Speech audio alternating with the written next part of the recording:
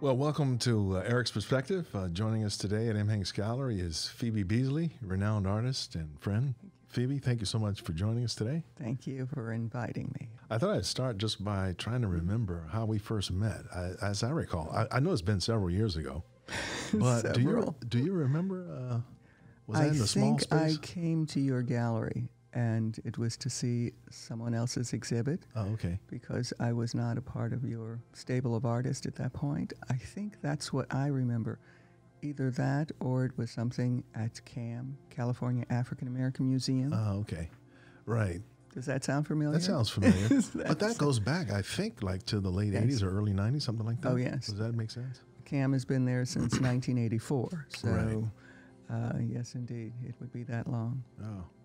So, Phoebe, you are from Cleveland originally, but how did you end up in Los Angeles, or the Los Angeles area, I should say? Well, I started, no question about it, in Cleveland, born there, and went to school at Ohio University, and also ended up teaching high school in Cleveland. So I went back after I graduated and had my degree in painting and in education. And I knew that I wanted to move out of Cleveland. Wasn't sure exactly the direction I wanted to go, but my brother lived here and said, if you're thinking about any place, come to Los Angeles. You at least have one person of family here. And I thought, okay, well, that sounds pretty good. So, and that was in 1969. So we're doing the math on that one. It's quite a while. 50 years, yes.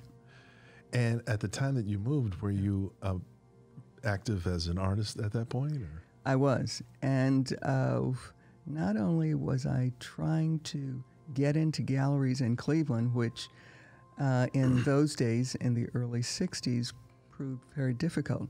So there was a group of us, African Americans, who actually started our own, necessity is the mother of invention. Yeah. We found a storefront that was empty, and it was $100, and there were 10 of us, so we had $10 a month. That was our rental fee for our space that we would have, and we actually started having shows there. Oh, wow. And this is in Cleveland? It was in Cleveland, oh, yes. Wow. And from there, people started to hear about us. And we would have shows like once a month, and Karamu Theater actually had a gallery, and so they invited us to be part of their gallery opening.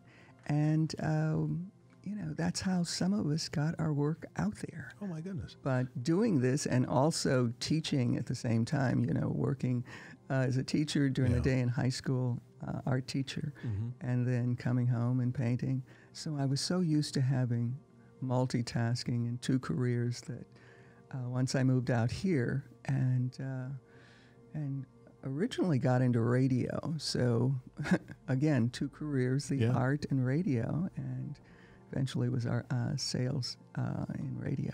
Oh, wow. Okay. So I was just curious, are you ever in touch with any of the other artists that form that sort of collective of 10 artists in Cleveland? Do you ever see or hear about them? I did see one at the Broad Theater. Actually, it was the Broad Museum downtown when they had the Soul of a Nation. Oh. And it was Nelson Stevens. And he was actually a teacher in Cleveland. He taught junior high school. Oh, wow. And he was in that Afro-Cobra part of the exhibit that was at the Soul of a Nation. And by the way, you actually led a tour, as I recall, right?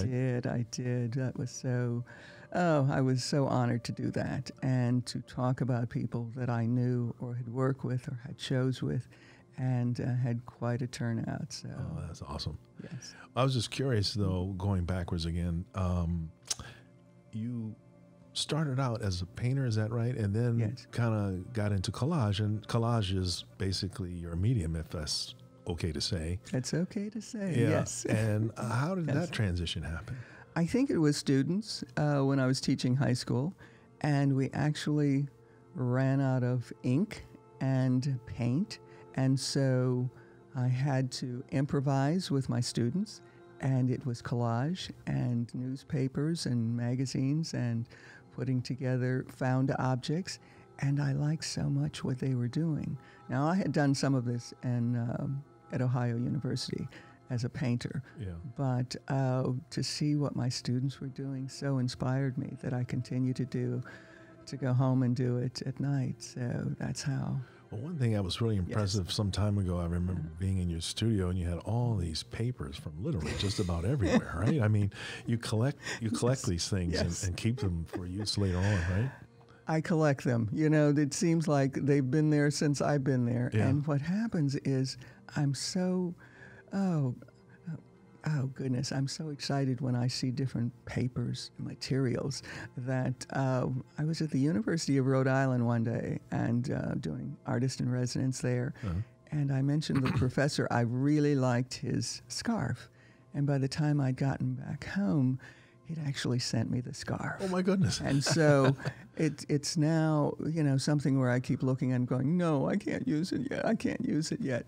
But, you know, the papers from all over the world, Sri Lanka or India, and you'd see the rice papers from Japan, and I was getting so excited by Mingei papers that I couldn't wait to work with them. And so I would kind of work my schedule around, let me think of, okay, I want to use this paper. Now, what am I going to do with it? You know, it's going to go in there, but I just don't know what the subject matter will be yet. So I had to rework that. And then people started having a door at the front door of their homes.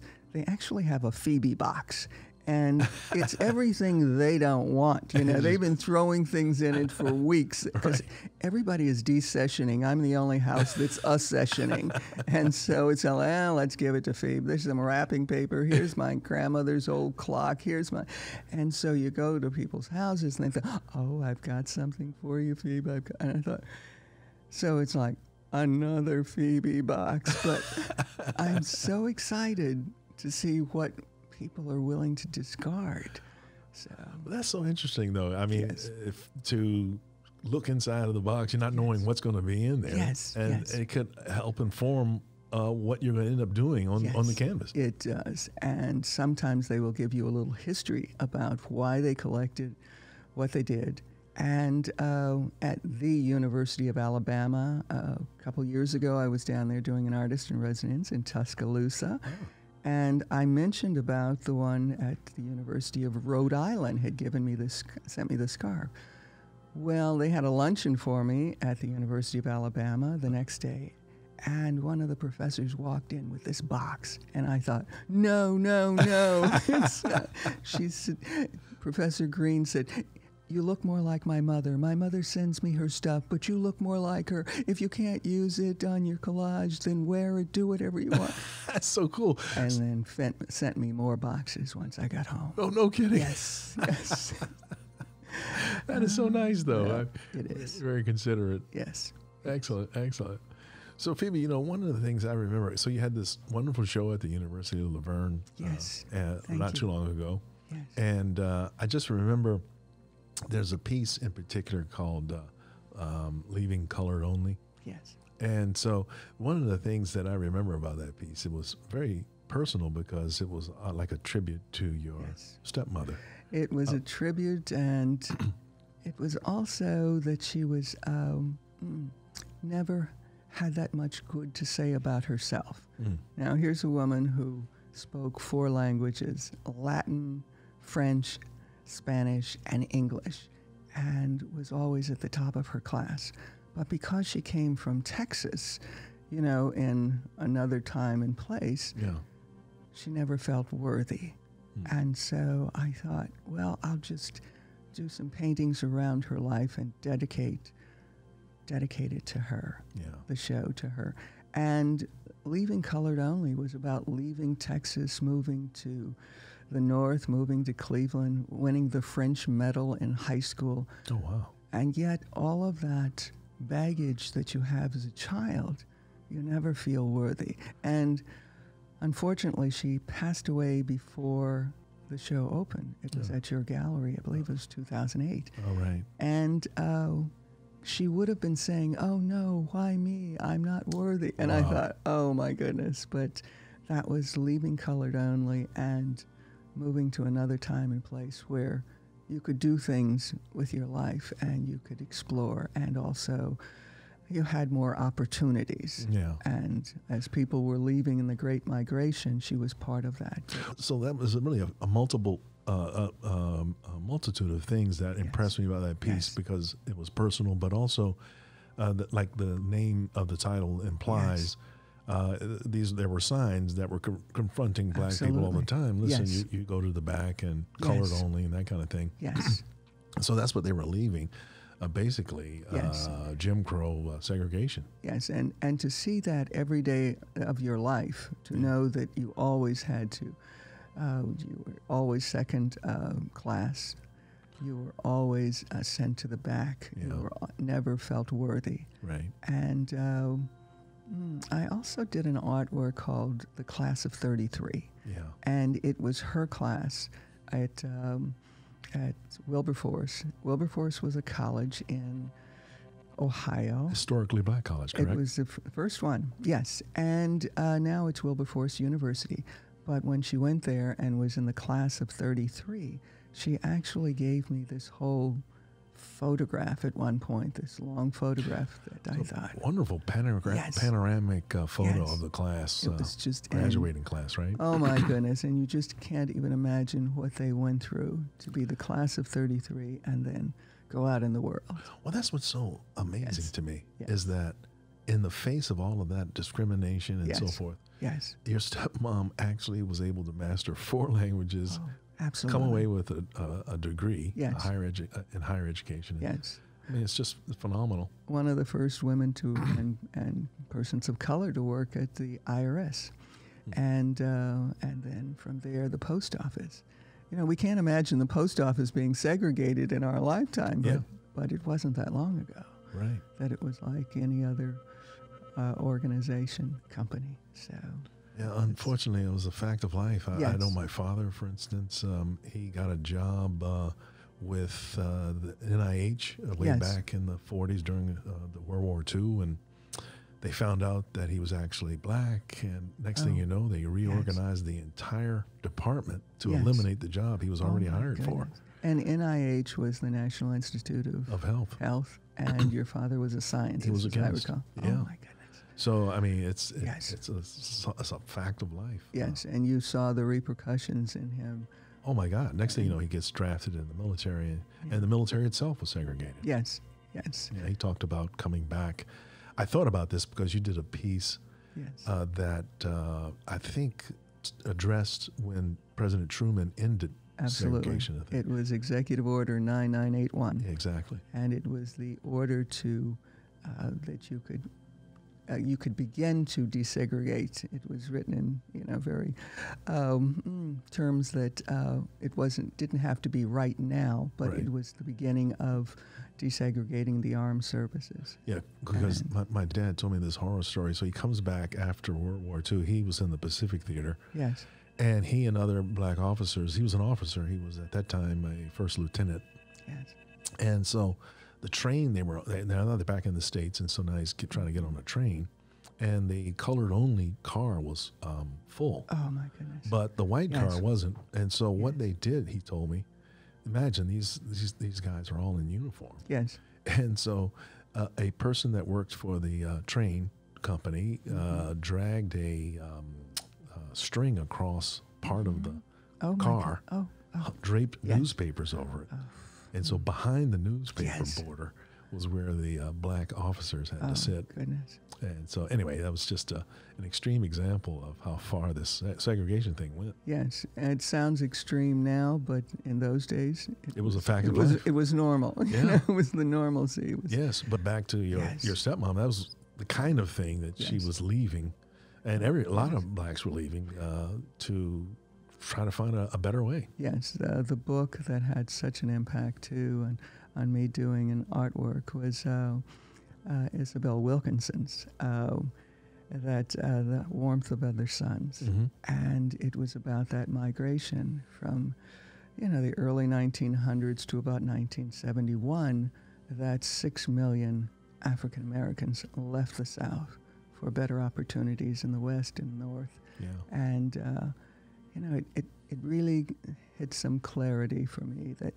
that was why my grandparents left. Yeah. And I did one artwork that had to do with in the garden of the Buick, because so many African-American men came to Cleveland, were working in the plants, the automotive industry, and the car they most wanted to drive was the Buick 225. Or we called it the deuce and a quarter. My goodness. And when somebody bought that car, it didn't matter whether they had a house that was falling down, but you had the deuce and a quarter, the 225. You had it on your front lawn. You wanted to make sure the whole neighborhood saw it, that anybody who passed that street would know that you had arrived, both financially and economically, but also educationally. Oh, yeah. You had It was a status symbol. It was the status symbol for many men. Yeah. And families who worked in the plants and have left the South, and now they have achieved a middle class. Yeah. So it was quite something. Yeah. Well, there's a piece that's actually in the background here, to my left and to your right, that you did in collaboration with Maya Angelou, and there's a woman there holding a sign saying, "Don't buy where you can't work." Yes. So that's. I think is really a very powerful statement of defiance of that system. Yes. Right? Yeah. I mean, is that... Oh, goodness. Can you talk about not only that, but also eventually that collaboration with Maya Angelou, and that's a poem next to the figure by Langston Hughes called Mother to Son. Mother to Son, still's climbing. Oh, well, to start with, when I got a call from Maya Angelou, and here's someone who is not only a collector of my work, but a dear friend and a mentor. And so she left me a voicemail. It was one of those voicemails that was on tape, and it was, "Phoebe, dear, I want you to think about this new adventure, this new problem, that only you can solve. And it is to illustrate the work of the great Langston Hughes." And I thought, am I really hearing this, you know? And you're hearing and I'm actually getting chills listening to you describe this. This is amazing. Yeah. And I hope that you will consider doing this. And I have already let them know that there's nobody else who should be doing this but you. And I thought, oh my goodness. And I thought, you know, when your mentors can see things in you that others cannot, and you can't even see it in yourself, and you think, she thinks I can illustrate the work of Langston Hughes. Oh my God! And her stature. I mean, oh my God, one of the most respected. Yes.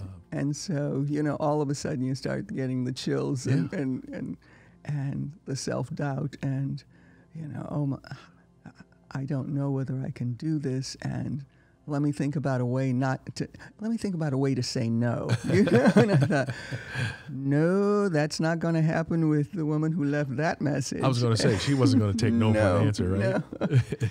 And she'd already talked to the publishers, and so they were calling and saying, "Congratulations, you know, we have selected your work for you to illustrate this book along with." And then that's when they told me that Maya would also have a part in it. She would be titling the work, titling the compilation, and also selecting the poems of Langston Hughes and writing the foreword on him and the afterword on me. So she actually would have all of these parts. A big role, yeah. Yes, which she didn't mention either. Oh, wow.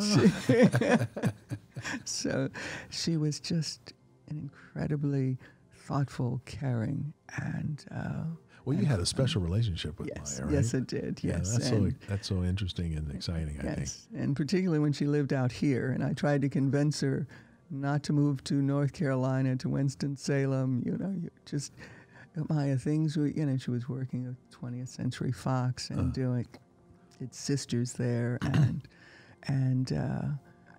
but she was trying to convince me that the best place for me would be Winston-Salem to move, and I thought, oh, no. I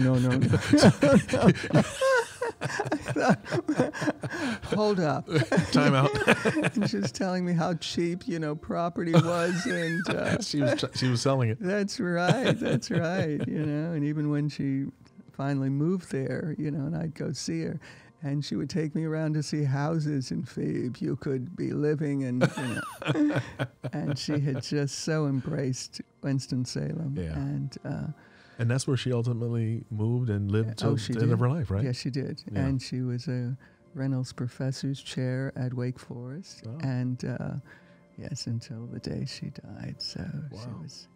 Well, back to this collaboration, by the way. So just so everybody knows, there were like 6 images you created, if I'm not mistaken, and there were 8 poems. That's true. Is that correct? Yes. And for some reason, the editor and the publisher said, no, 6 is enough. 6 is enough. They didn't want to have too many, not an image for each poem. Exactly. And I thought, okay, it seems like something's missing for me. But I got to work on a book where I selected the cover and the lettering, and it was a handmade book. So and a big, when you say book, I mean it was dimensionally, it was pretty big. I mean, it's big and it's heavy. Yes. Yes. Very nicely done, though. Yes. And a limited edition. But did you create works specifically for it, or did you just look into your already created works and select from there? Both. If I thought that I had a work that would work with the poem, but for the most part, I was creating works. Oh, okay. Yeah. Oh, yeah. And how much back and forth between you and Maya took place? I mean, was there, at that point, was it just up to you to figure out? It was, it was just up to me. Yeah. She just wanted to know when the book would be finished and who she would be sending it to, but she trusted my vision. That's awesome. And now that I'm thinking about it, all of them were made for that book. Yeah. Well, to me, it's like I'm thinking of. Yeah, I may have taken parts of another artwork to include that, but all of them had to be, their original. Boy, I love that piece. Thank you. I think it's a perfect fit. Thank you. Yeah. And when you talk to individuals who actually went through those times, I guess I am just so grateful and thankful that my parents and grandparents went through such a horrendous time. Oh, yeah. That when I think about getting up every morning, and I thought, this is the easy part, this is not a problem. The problems they went through were really problems. Oh, yeah. I mean, figuring out how to get on, the people say, how can you drive in L.A., or how long did it take? Right. It's okay. Yeah, right. Relatively speaking. I got a car. That's a fun. Right. I got gas for the car. Right. You're so thankful that that you don't have a side road to take because of your color, or you can't go certain places. Well, yes, exactly. I remember at one of your shows. Let's see, what was the name of that show you participated in? I'm sorry, I couldn't remember the name of the show, but it was near the L.A. County Fairgrounds. Do you know what I remember? Oh, goodness, Route 66. Route 66. Ooh, yeah. And I remember being in that show, and they were selling copies of the Green Book. Yes. Which basically meant, it was a book, a reference book telling African Americans where they could stay to avoid all the segregated hotels and accommodations and so forth. Yes. And I just thought it was interesting because it's Route 66, and that's going cross country. But, absolutely. So the trip if you're planning as an African American to take that trip in your car, you had a whole different calculation to make, right? You sure did. Yeah. That no one who was a Caucasian had to deal with that. Know any of those places, and so it wasn't until the movie that most people understood that there was a Green Book, and it was special for every major city, and so many people added to it, and opened businesses and managed to stay in business because they knew they had a clientele that was going to be coming to them, and yes. And were you happy with the show, by the way, the Route 66? Oh, goodness, I enjoyed it. I enjoyed it. Because you ended up making, it was a pretty sizable piece for that, right? Yes. One was 6 feet, and worked with students on that. And so the space was 20 feet by 30 feet. I mean, it was just a huge space that they had dedicated to each artist to come up with how we saw Route 66. And knowing that it ended at the Santa Monica Pier also, that you could see the sign, the end of the road, Route 66. Yes.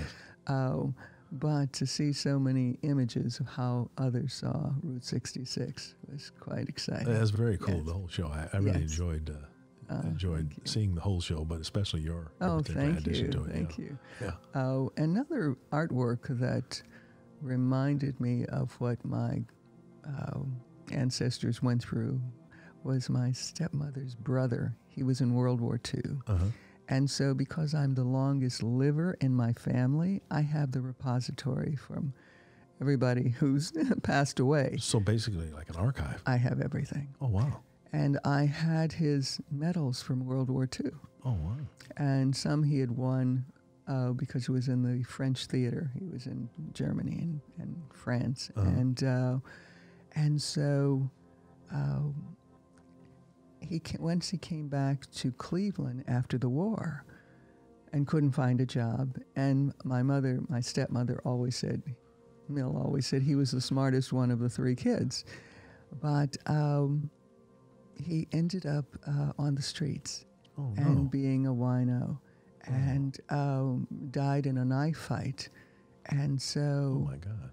it was just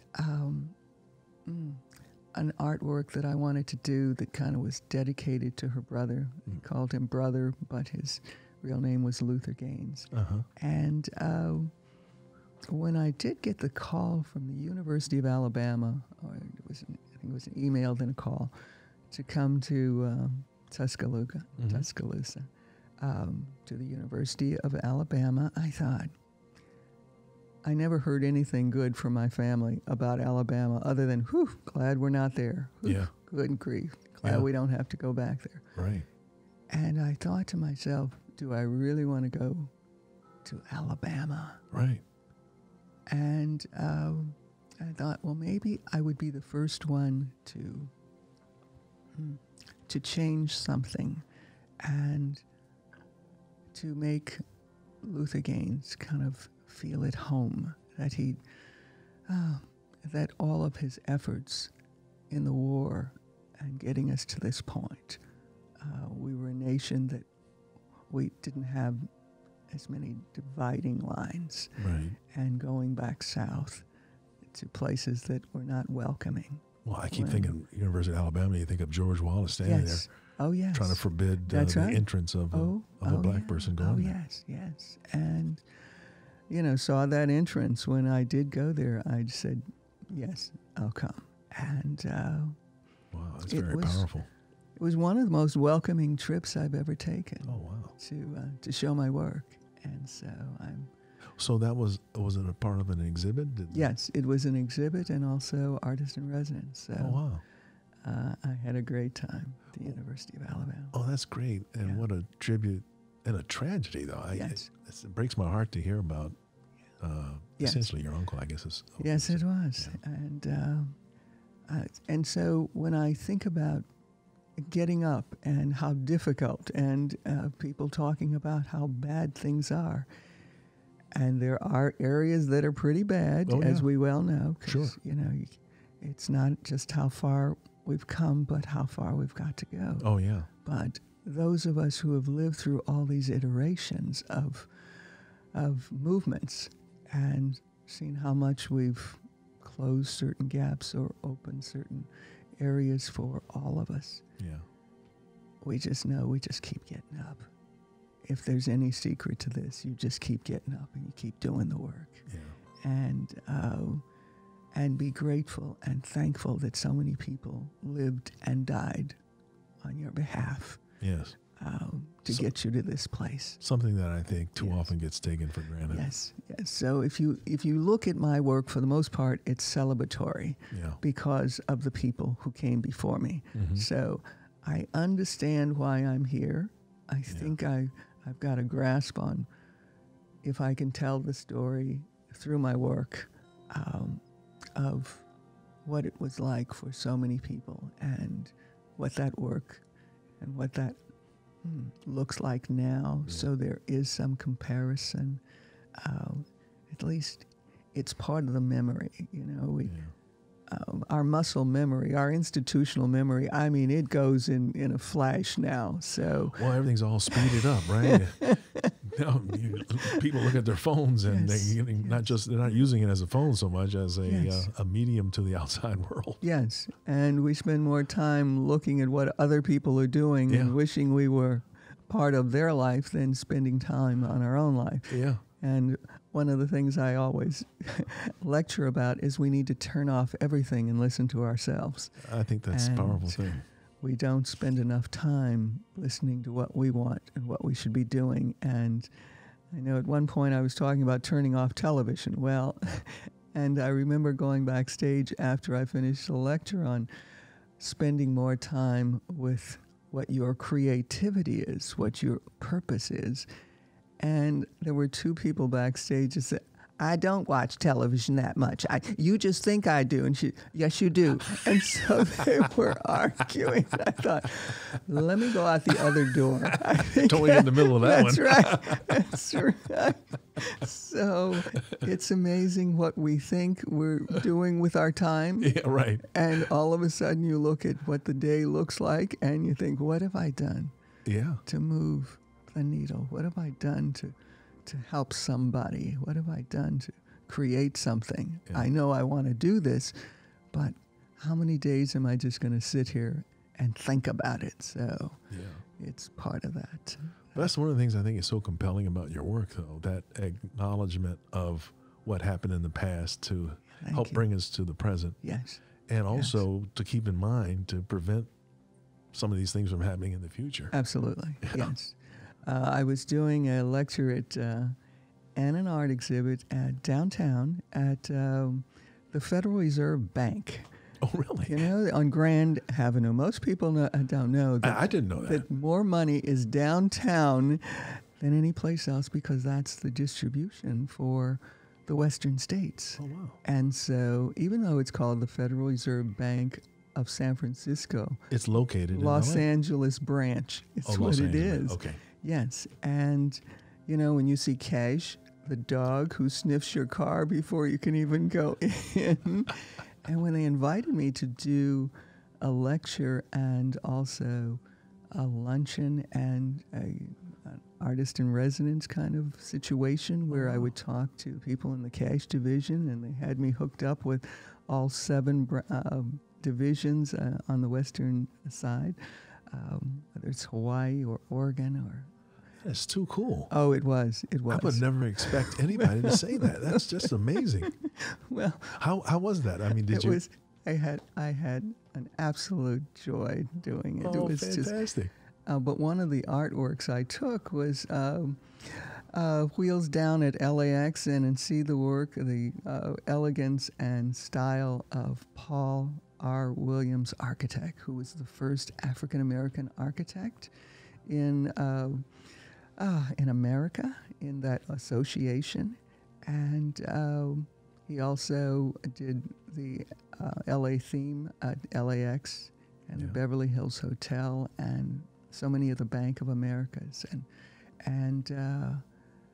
But to talk about the fact that he also started a bank. He started Broadway Federal Bank. Paul Williams did. Paul Williams and his other in-law, Claude Hudson. Wow. So 2 of the men who started it because people couldn't get loans from traditional banks. Wow. And so Broadway because Federal of their Bank, race, right? Absolutely. Yeah. You couldn't get, and I said, write this down or type this down, but you got to remember the name Paul R. Williams. Look it up, because the reason there are Broadway Federal Banks here is because of him. Because of him.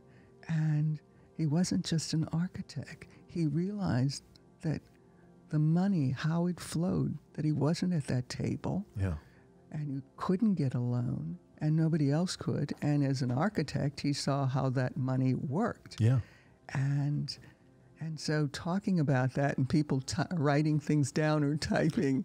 And one woman had told me afterwards, she said she actually worked at Broadway Federal Bank at one point. Oh, my goodness. She came up to me. And she was at that time working at the Reserve? Yes. Oh, yes. Wow. And she now is working at the Federal Reserve. And you just never know what your conversations, That is so monologues are going to. That is so cool. Yes, yes. You know, I think I saw where they're doing on PBS a program about Paul Williams. Yes, they are. And it's coming up soon. That's fantastic. And then he also designed Golden State Mutual Insurance Company. You're so right. Yeah. Yes.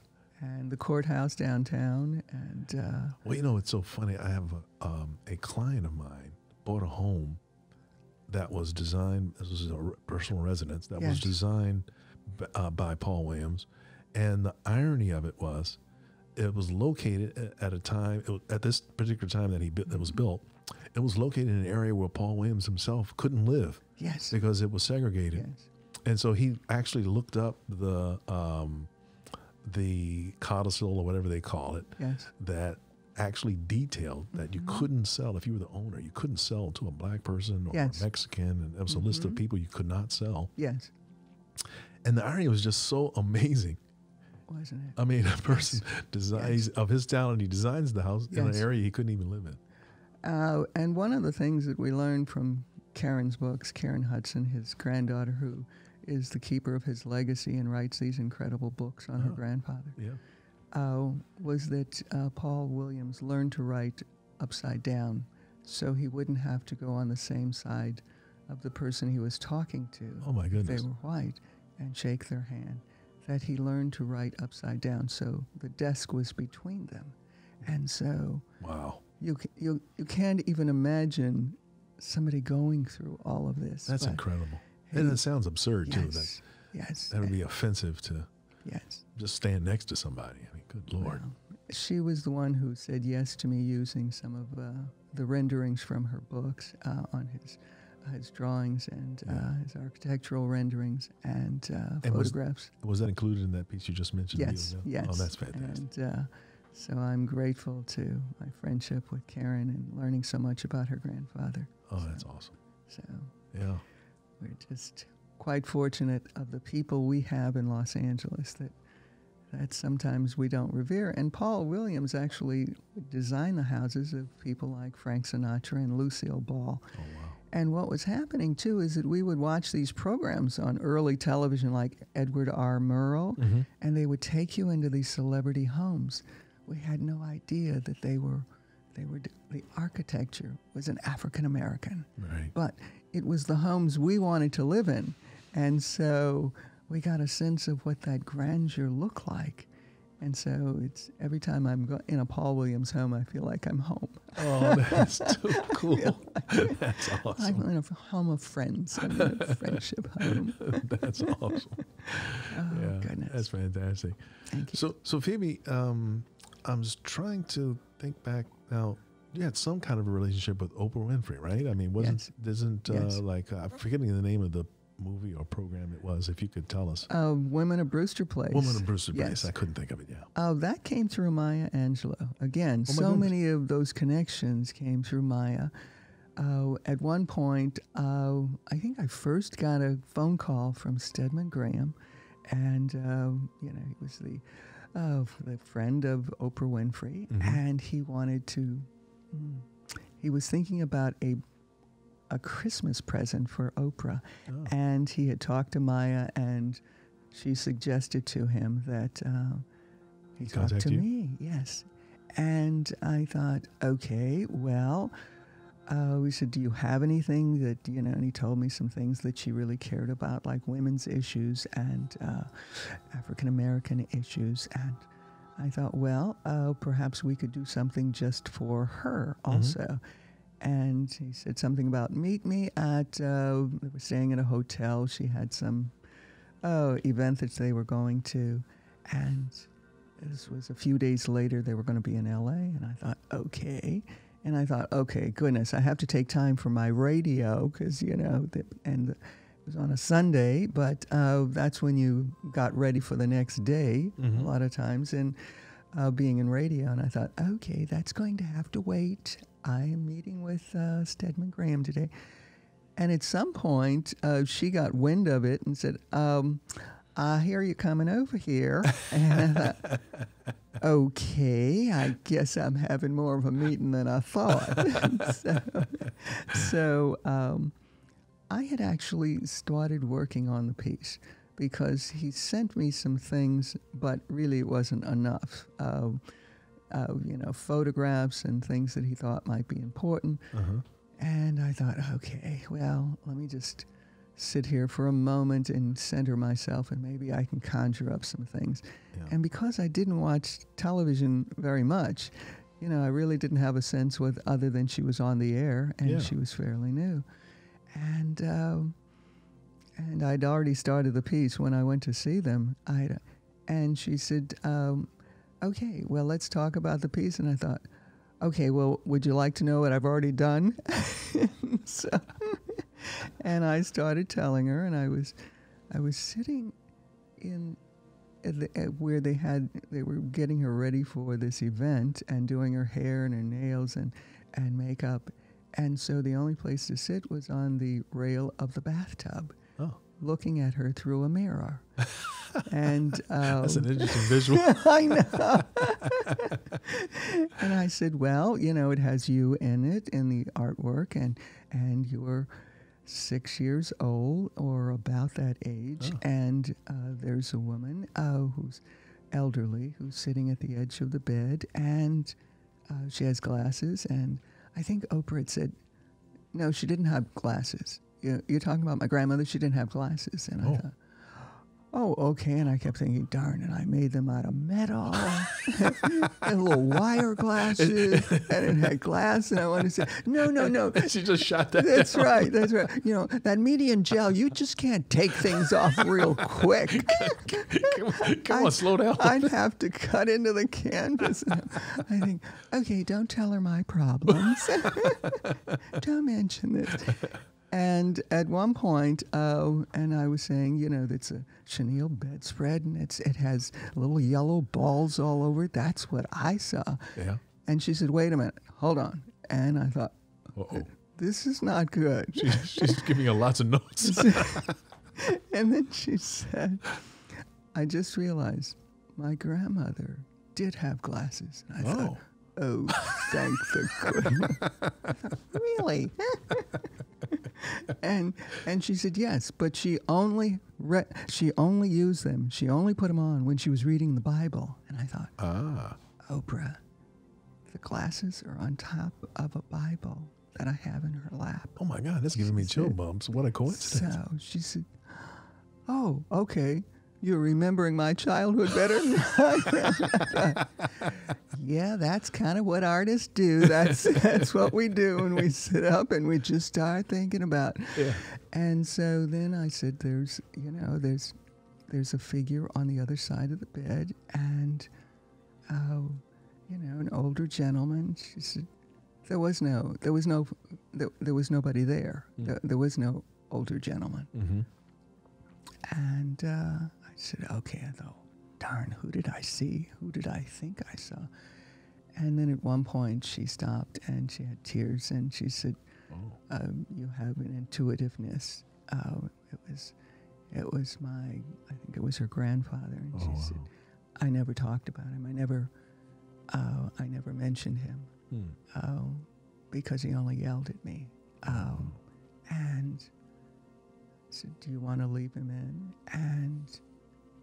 And so she said, he was a shadowy figure. I thought, well, that's what he is. He's just a shadow of a figure. Yeah. And I think I can tell this because, she had, after the artwork was sent to her, and I hadn't heard from her, and I thought, do I call her? Do I wait for her to call me? Do I want to make sure she got it? Is it okay? It sounds kind of suspenseful. You might have been in. Yeah, and one point she said, well, I said, there's a doll. She said, well, I had a corncob doll. And I thought, a what? I mean, I thought, I couldn't even imagine. Yeah. And when she said that, she said, we were so poor that my doll was made of corncob, and then it had a skirt on it. Oh, wow. And so I remember leaving the meeting, because she said, okay, you don't need it for Christmas, don't worry about that. Have it for my birthday. I think it's coming up soon, like January 29th or sometime this week. Okay. And so just make sure you have it for then. I thought, okay, I thought, great, got a little more time.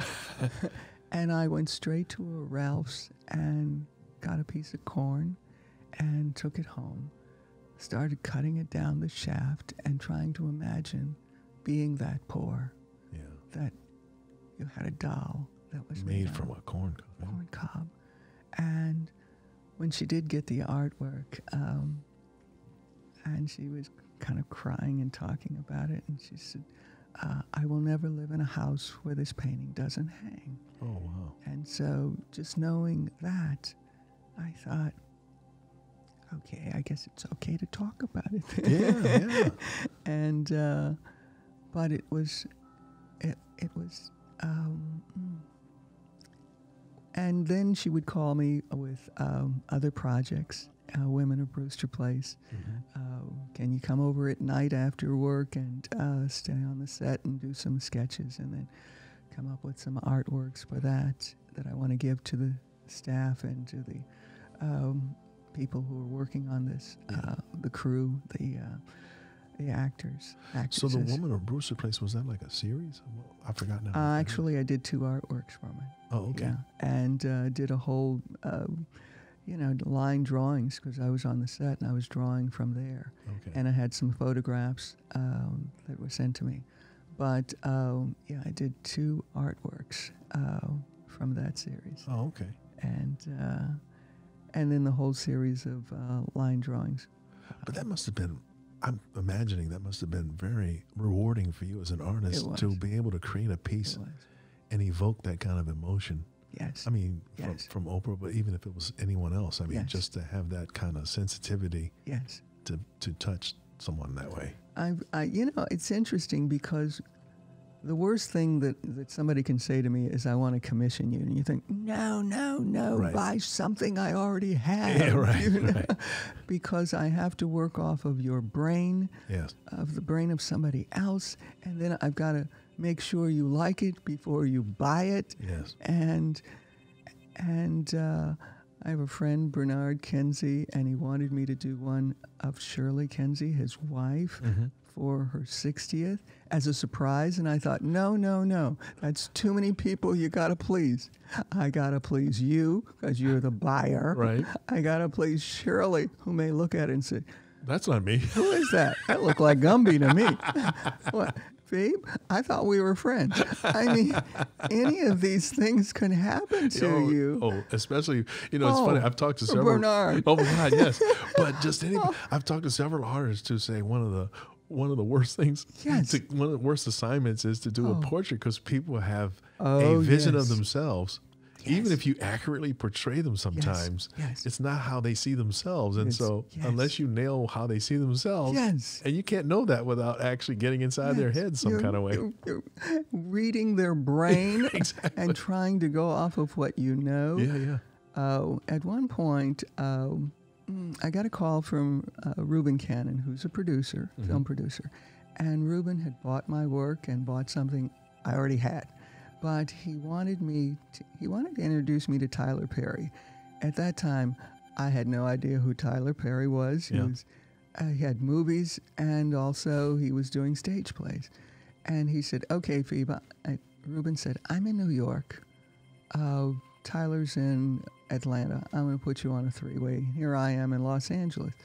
And it was, hello, Tyler. And he's got this idea that he's going to this thing that Oprah's giving, this event, this gala of people who are important to her, women who are the most important to her, like 10, 20 of them. And he wanted me to do an artwork from that. And I thought, okay. Now, here's Tyler. I had no idea who he was. And so we agreed on a price. You thought, fine, let's try to do this. Yeah. And he's saying what he thinks is important to him and about Oprah, in his life, and also these women that he had met. And I got off the phone and thought, oh, great. Now I can start inhaling. It's now time to inhale, and maybe one day I'll get a chance to exhale. And either, I take this work over to him. Yeah. And when I took it to, he was living or had a house in Big Rock in Malibu. And I took it to the home, and someone met me at the door, and I thought, and I was going to say, hello, Tyler. It wasn't. He said, I will take you to Mr. Perry. Oh. And so, I was meeting Tyler for the first time, and he said, okay, let's unwrap it. I was not in a hurry to unwrap it. I thought maybe I should cajole him. Maybe we should talk about this a little first. Yeah, kind of prepare him for what he's about to see. Exactly. But he says, okay, let's do. And he said, oh my goodness, it's so much more than I thought it would be. It's oh my God. I can't That must have been a relief. And his back was to me when I think, he said, are you okay? And I said, now I can feel as though I can breathe a little. And he said, Phoebe, I left it to you and God. And I thought, oh, geez. Oh, wow. Okay. And I thought, okay, I should have known I had angels and I had, the Lord right there when I was doing all of this. Yeah. But, when you're thinking of this and trying to work in the middle of the night and working off somebody else's brain. And then he said, okay, do you have, and I said, oh, by the way, I brought you a catalog from the M. Hanks Gallery. And he said, oh, you have time to go through it? And I thought, a quick check of my agenda reveals I got plenty of time. I'm just busy. There's nothing else to do here. And so I started turning pages, and he was saying, how much is that? How much is that one? Is that for sale? And I thought, Tyler, I didn't bring a checklist with me. I didn't bring a list of a cost sheet with me. Right. It's not like something. It's not like a Sears catalog. That's the M. Hanks Gallery sells. I thought I've got one at home, I'm sure, but it's the gallery that sells the work for me. Yes. And he said, well, get back to me. Here's my secretary's name. You just get back to me on these that I'm interested in. And I thought, I think the first thing I did, and I was still in the car when I called you and said, I have someone's interested in several works. I remember getting that call, and I'm getting chill bumps remembering it. That was really exciting. Exciting. Good Lord. That was fun. Yeah. And it was like, okay, now yes, they're all available. And yes, fine, Phoebe, just tell me where you want me to send in the check. And I thought, oh my goodness, this is, the M. Hanks Gallery. We just had fun with that. That was a great show too, by the way. I really enjoyed that whole thing and the catalog, which actually we have sitting next to us too. Yes. That was such a wonderful project. Thank you. It was a joy to do it, and we spent so much time working on something that detailed that I'm surprised we're still friends. I'm surprised we didn't. I thought he has the patience of Job. He really. No, that was really great. Though. Goodness. And I think the final outcome was very, very, very good. The catalog and the show itself. And it's done just wonders for us. I know when I called you and said, okay, LaTanya is bringing Samuel L. Jackson with her. Oh, my God. I remember that day, just got off a plane. I remember that day, man. He comes in, and both of them, and here we are I'm sitting in the gallery. Yeah, we're wondering if they'll show up at 6 o'clock. And they actually showed up. At the exact hour. I remember. That was such an exciting thing. And they spent about 3 hours there. And that was wonderful. Asking questions and just admiring the work and ultimately investing in a lot of it. That was fantastic. I remember that like it was yesterday. They were so wonderful to work with too. Oh yeah. And he had said to her at one point, well, I thought you wanted another one. You want that one too? You want it? Oh no, I remember they started adding up. Yes. I kept thinking to myself, wow, this is ka-ching, ka-ching. It's like hitting the lottery almost. They were wonderful. They were really wonderful. Yes. Yeah. And I have so many memories of how people buy work, whether it's friends of mine who will come into the gallery and say, well, my husband does all the buying. I'm here, but, he's the one who gets to select the work. I select, the furniture. He does. Or if one of us doesn't like it, the other one doesn't get Can't get it. Yeah, exactly. Right. Kiss of death every time. or when one will say, well, what about my Jag? And I thought, That's depreciating. The moment you drive it off the showroom floor. In value.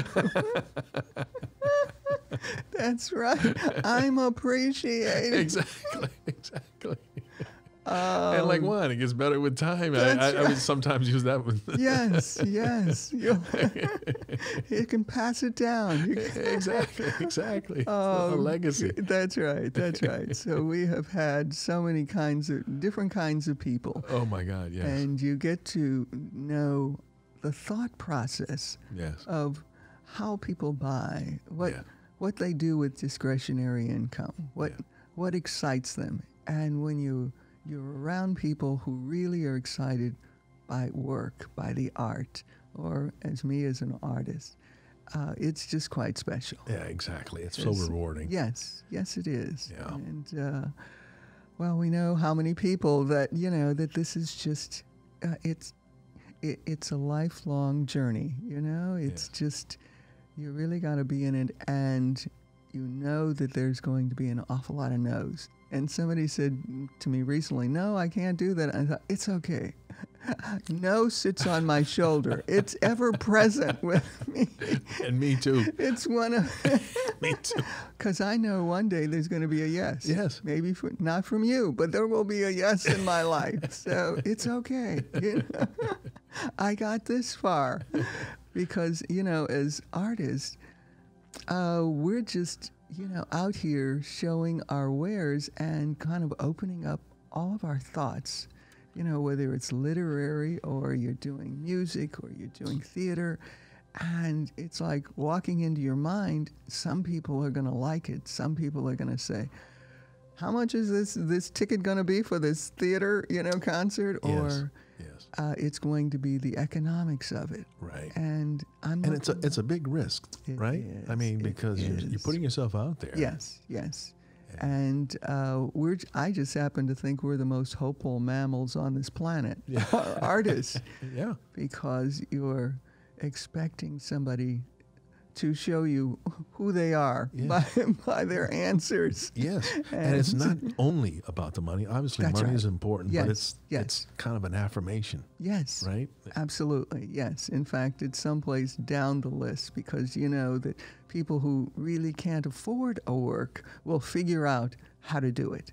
It's kind of like if you can figure out how to get that Jaguar and you can't afford it, you can figure out. Yeah, I spend my time oftentimes helping them figure that out. That's part of my job. Good part. And you are indeed one of the best. Thank you. If you are not the best. Thank you. I mean, thank you. To see you in negotiation, which you're. Thank you, Phoebe. We have these affable personalities, but we have the core of that we just stick-to-itiveness, tenacity. Yes, and another thing that I like to rely on is just not really. I don't believe in the hard sell. I don't think you can force anybody to do anything or try to club them over the head with anything. I think it's just a matter of helping them figure out what it is they actually want. Absolutely, and how to make it happen. I think that's the best approach. I think. Yes, that's and when you're talking about something that you should be emotionally invested in, that it's not something where, that's written or it's all figures and it's very numbers oriented. That it has some emotional tie when you're looking at a piece of work. Yes. As a connection, spiritual. Exactly. I think that's the beauty of seeing the piece in person as opposed to just a photograph. Photograph is great. Yes. But I think until you're actually in the presence of the piece, you can't really feel it. There's a tactfulness. Yes. And there's a, so when you're wrapping your arms around it, that's one of the things. Exactly. Wow. I wanted to make sure to not forget to bring up the fact that two of the pieces you've completed in the past or maybe were commissioned to do had the presidential seal. I just wanted to get that out there. Oh, goodness. Can you describe that? Oh, goodness.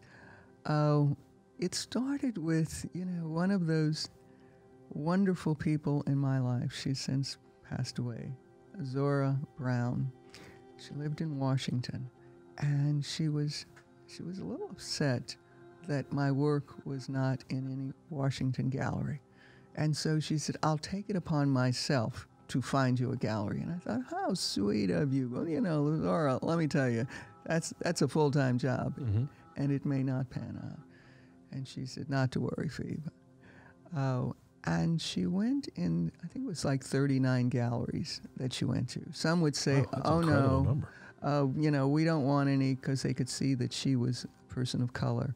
If you're looking for work, that if you think we're going to take your work, she said, no, I have a friend. She says, no, we don't represent any African Americans. She heard that. Or we already have one, we don't need any more. Got the token and that's it. Exactly. Or she heard so many, she was surprised at the derogatory comments that she would hear just by walking into a gallery. That's terrible. And eventually she was getting the, well, we'll get back to you, or thank you very much. There's no need for us to get back to you. Right. And that was about as kind as they could be. Oh, boy. And one gallery that she walked into, she called me that evening and said, you're not going to believe it. Not only do they want to take your work, but they want to know whether you would be interested in doing a commission work on President Bush. And this is the first President Bush. It's the first. H.W. Herbert Walker Bush, yes, in 89. Okay. And then Clinton was 93. Hope I'm doing that right with my math. That sounds right. Okay. But they were looking for an artist, and so she had my artworks there, and she brought them with her, or photographs of them, and they liked what they saw, and they liked the idea that I'd done things in collage. And they thought, oh, this would be interesting to do this and have a posters done as the official artwork. And of the President of the United States? Yes, That's of the awesome. inaugural, and have the inaugural seal on the artwork. That's cool. So that's very cool. The person in the gallery, that owned the gallery, was actually working with the inaugural committee. Oh. Because he was already elected. It was, let's hurry up and get this done. Let's get this done. Yeah. Whoever this woman is that you've got back in L.A., she's got to be fast, too. Yeah. And, it was kind of hard to believe, because I had heard the stories, the weeks that she would call and say, well, not yet, but here's some of the bad comments I'd heard. So when she said, I have this commission for you, Phoebe, and I thought, okay, let's roll on it, because, that's time's a wasting. Yes, I'll do it. And it was quite exciting to do that and see the presidential seal, the inaugural seal on the artwork. What an honor. Yes, it was. And I know this comes much after the fact, but this deserves yet another congratulations. That's fantastic. Thank you. So I just wanted to make sure before we close, though, that we know what you're working on now and what you have coming up in the future. Well, thank you. Well, living in the San Fernando Valley, and that's a part of Los Angeles that's very dry, doesn't get much water. And, you almost have to decide whether you're going to fill your pool or flush your toilet. I mean, that's just, it's come to that. Yeah. And so water has become, and how do we need water in our lives? How important is it? Can we live without it? And so doing things that can we get it from other, from the atmosphere and from other galaxies, somehow that we're being clever about how we're using it. Yeah. And so I've been thinking more about and working on pieces that have to do with water, surprisingly. And I think that's great, because that's something I think is easy to take for granted. Yes. Right? You just turn the shower on and just stay in there for way yes. too long, and then and it comes and you don't think more about it. Until I think that's awesome. Until you like the old saying, you don't miss your water till the well runs dry. That's right. Until you find out LA is going to have water police. Oh my God, yes. Seeing when you wash. Which we've been through recently with the droughts, right? I mean, absolutely. Water rationing, essentially. You can't water your lawn after a certain time. Yes. So adding that to, desert existence, how long can we do this? Yes. So that's been on some of the artworks I've been working on. That's fantastic. And any shows coming up? I'm working on going to Little Rock, Arkansas. So we'll see if the Hearn Gallery, they have talked to me, but I don't have dates yet. Oh, excellent, excellent. Yes. And the Hearn Gallery located in Little Rock, Arkansas. And I enjoy that gallery, and they've done a great job. And great space. Garbo Hearn. And they, oh goodness, and want to support to make sure those galleries continue. Galleries that are showing so much of people of color. Yes. You know, it's just, oh goodness, we need to support them. So I think it's an important message to get out there because it's part of the ecosystem that's necessary to keep the artists going. Absolutely. Yes. Absolutely. Thank you. Well, I want to thank Phoebe Beasley for sharing her perspective. Thank all of you out there for listening and watching, and we'll look forward to the next episode. And don't forget to subscribe. Thank you. Thanks a lot. Thanks, Phoebe. Oh, thank you so much for inviting me. I really appreciate it.